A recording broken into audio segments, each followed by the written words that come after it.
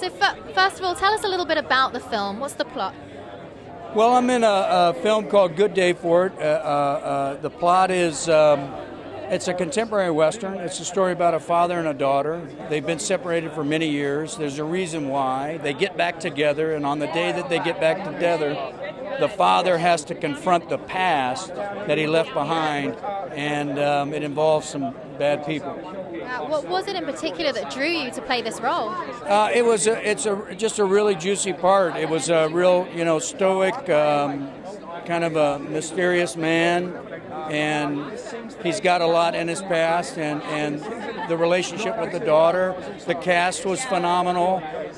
We have Hal Holbrook and Kathy Baker, Samantha Mathis, and Lance Hendrickson, and among others, and it was just a really tight story, and I wanted to do it.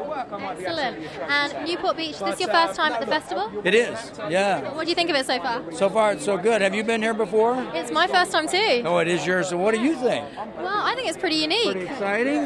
Independent films? Yeah. Anything you can do to support independent films, I think it's so many great films come out of the independent world, so whatever we can do to support Absolutely. it. And what are you looking forward to seeing over the next few days? I'm interested to see this first movie. What is it? Fifth Street Bliss? East Fifth Bliss? Yeah, East Fifth Bliss. I'm interested to see that. It's had a good reputation so far. Excellent. Well, thank you so much for joining us. My pleasure. Looking forward to seeing your film tomorrow. All right. We'll see you.